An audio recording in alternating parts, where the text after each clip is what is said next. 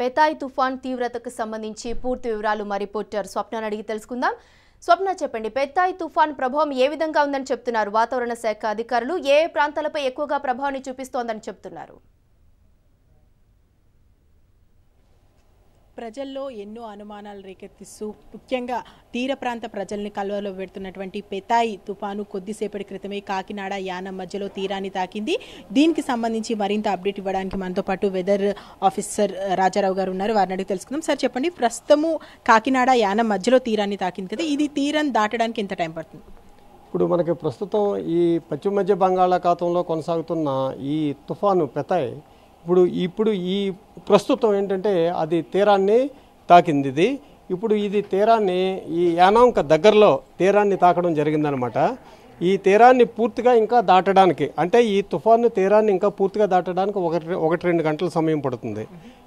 ఈ యానాంక దగ్గరలోనే తీరాన్ని తాకింది. ఇప్పుడు ఇందులో ఏంటంటే ఇది ఐ అంటారు. ఈ సైక్లోన్, ఈ తుఫాను, ఈ సైక్లోన్ ఐ అంటాం అన్నమాట దీన్ని. ఈ సైక్లోన్ ఐకి ఒక భాగం, అంటే ఎడమ పక్కన ఉన్న ఈ వాల్ అనేది మనకి దాటిందనమాట. అంటే ఆ వాల్ దాటేటప్పుడు మనకి ఏంటంటే ఉత్తర దిక్కు నుంచి, అంటే ఈ ప్రాంతంలో ఎవరైతే ఉంటారో ఆ ప్రాంతంలో ఉన్న వాళ్ళకి ఉత్తర దిక్కు నుంచి గాలులు రావడం జరుగుతుంది.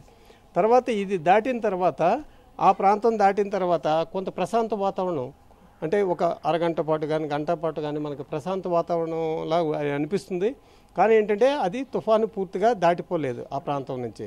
అంటే కరెక్ట్గా తుఫాను ఏదైతే ప్రాంతం ఉందో ఆ ప్రాంతం మీద ఉన్నట్టు మనం తెలుసుకోవాలన్నమాట. ఆ సమయంలో ఈ తేలికపాటి వర్షం, తర్వాత ఈ మబ్బులు తక్కువగా ఉండడం, గాలి కూడా తక్కువగా ఉండడం జరుగుతుంది. కానీ ఎప్పుడైతే ఇది కొంచెం ఈ రెండో వాల్ ఏదైతే ఉంటుందో, రెండో వాల్ ఆ ప్రాంతాన్ని తాకినప్పుడు మళ్ళీ మనకి భారీ వర్షాలు కురవడం, ఉరుములతో కూడిన భారీ వర్షం కురవడం, తర్వాత గాలులు కూడా గంటకి 70 నుంచి 90 కిలోమీటర్ల వేగంతో రావడం జరుగుతుంది. అదేవిధంగా ఈ వర్షం కూడా మనకి భారీ నుంచి అతి భారీ వర్షాలు పడతాయి ఆ సమయంలో కూడా. ఇప్పుడు ఈ గాలులు కూడా ఇప్పుడు ఈ ప్రాంతంలో మనకి ఏదైతే ఈ తుఫాను ఉన్న ప్రాంతమే కాకుండా దాని చుట్టుపక్కల కూడా మనకి గంటకి 70 నుంచి 90 కిలోమీటర్ల వేగం వీచడం జరుగుతుంది అనమాట. అది ఇప్పుడు తీరాన్ని తాకిన ఈ టైంలో ముఖ్యంగా ఏ ప్లేసెస్ ఎఫెక్ట్ అవుతున్నాయి, అక్కడ ఉన్నటువంటి ప్రజలు ఎలాంటి జాగ్రత్తలు తీసుకోవాలి? ఇప్పుడు ప్రస్తుతం ఏంటంటే మనం ఇది తీరాన్ని తాకిన తర్వాత ఇది పూర్తిగా దాటడానికి మనకు 1-2 గంటల సమయం పడుతుంది అనమాట. ఎందుకంటే ఇది సైక్లోన్కి ఐ అనేది ఒకటి ఐ వాల్ అనేది ఉంటుంది, మిడిల్ వాల్, ఐ వాల్, తర్వాత అవుటర్ వాల్ రీజియన్స్ అని ఉంటాయి అన్నమాట. అది పూర్తిగా దాటడానికి మనకి సమయం 1-2 గంటల సమయం పడుతుంది. ఈ దాటేటప్పుడు ఇప్పుడు ఏదైతే ఈ ఈస్ట్ గోదావరి, తర్వాత వెస్ట్ గోదావరి, కృష్ణా డిస్ట్రిక్టు, ఇటువైపు చూస్తే విశాఖపట్నం డిస్ట్రిక్టు, ఈ ప్రాంతాల్లో దీని యొక్క ప్రభావం ప్రస్తుతం అయితే ఎక్కువగా ఉంటుందన్నమాట. ఈ తుఫాను ఈ తీరాన్ని దాటే సమయంలో దీని యొక్క ప్రభావం ఎక్కువగా ఉంటుంది. గాలులు కూడా 90 కిలోమీటర్ల వేగం వరకు కూడా వీస్తాయి. అంతేవిధంగా ఈ వర్షపాతం కూడా భారీ నుంచి అతి భారీ వర్షాలు, అంటే దాదాపుగా 7 సెంటీమీటర్ల నుంచి మనకి 20 సెంటీమీటర్ల మధ్య, అంటే ఈ కొన్ని ప్రాంతాల్లో ఏదైతే దీని యొక్క ఎఫెక్టెడ్ ఉన్నాయో ఆ ప్రాంతాల్లో మనకి వర్షపాతం కూడా మనకి భారీ నుంచి అతి భారీ వర్షాలు కూడా కురిసే అవకాశం ఉంటుంది. పెథాయ్ తుఫాను తీరం దాటిన తర్వాత ఎంతసేపు దీని ప్రభావం ఉంటుంది, అంటే ఎన్ని రోజుల పాటు దీని ప్రభావం ఉంటుంది?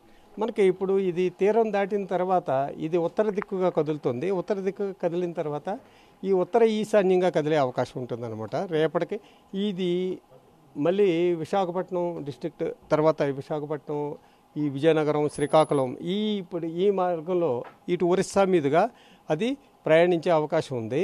దీని యొక్క ప్రభావం మనకి ఈరోజు రేపు కూడా ఉంటుందన్నమాట. ఆ ప్రాంతంలో ఉన్న వాళ్ళకి ఈ దాదాపుగా ఎల్లుండి వరకు కూడా మనకి ఎల్లుండి కూడా తేలికపాటి వర్షాలు కూడా కురిసే అవకాశం ఉంటుంది. రేపటికైతే ఒక మోస్తరు వర్షాలు కురుస్తాయి అన్నమాట ఆ ప్రాంత ప్రజలు. ఆంధ్రప్రదేశ్ ముఖ్యంగా బాగా ఎఫెక్ట్ అవుతున్నప్పటికీ తెలంగాణలో దీని ప్రభావం ఏ విధంగా ఉండదు తుఫాన్? దీని యొక్క ప్రభావం ఈరోజు చూస్తే దీని యొక్క ప్రభావం ఇటు తూర్పు తెలంగాణ జిల్లాల్లోనూ, ఈశాన్య తెలంగాణ జిల్లాల్లోనూ ఉంటుంది.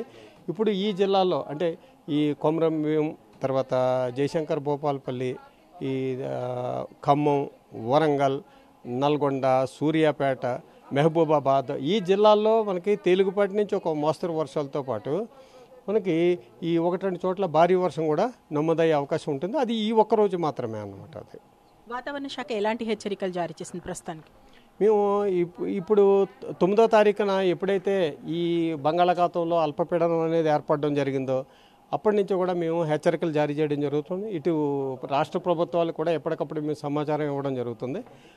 అదేవిధంగా ఈ పబ్లిక్ కూడా మనకి ఈ మెయిల్స్ ద్వారాను ఎస్ఎంఎస్ల ద్వారాను ఎప్పటికప్పుడు సమాచారం ఇస్తున్నాం.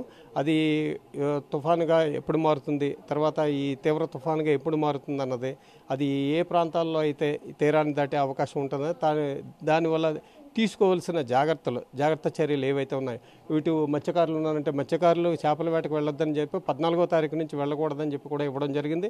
అదేవిధంగా పోర్ట్ వార్నింగ్స్, పోర్టుల్లోని మనకి ఇప్పుడు కాకినాడ పోర్టులో ప్రమాద హెచ్చరిక జారీ చేసాం. 7వ నెంబర్ అన్నమాట, డేంజర్ సిగ్నల్ 7 అంటారు. అంటే 7వ నెంబరు ప్రమాద హెచ్చరిక జారీ చేయడం జరిగింది. అదేవిధంగా విశాఖపట్నం పోర్టు, మచిలీపట్నం పోర్టుల్లో, తర్వాత గంగవరం పోర్టుల్లో కూడా 5వ నెంబరు ప్రమాద హెచ్చరిక జారీ చేశారు. ఇలాగేంటంటే ఇటు పోర్టు వాళ్ళకే కాకుండా మత్స్యకారులకు కాకుండా సాధారణ ప్రజానీకానికి కూడా ఈ తుఫాను తీరాన్ని దాటే సమయంలో కూడా మనకి ఈ ఉప్పెన అంటే ఈ సముద్రం యొక్క అలలు మనకు 1 మీటర్ కన్నా ఎక్కువ ఎత్తు వచ్చే అవకాశం ఉంటుంది. అంటే దాన్ని మనం ఉప్పెన అంటాం అన్నమాట. దానివల్ల ఏంటంటే ఈ లోతట్టు ప్రాంతాలు ఏవైతే ఉన్నాయో ఆ తీరాన్ని ఎక్కడైతే దాకుతుందో ఆ ప్రాంతంలో జలమయం అయ్యే అవకాశం ఉంటుంది. కాబట్టి ఆ ప్రాంతాల ప్రజలు కూడా అప్రమత్తంగా ఉండాలని చెప్పి హెచ్చరికలు జారీ చేయడం జరిగింది. అదేవిధంగా మనకి ఈ విద్యుత్ వ్యవస్థ కూడా అంతరాయం కలుగుతుంది.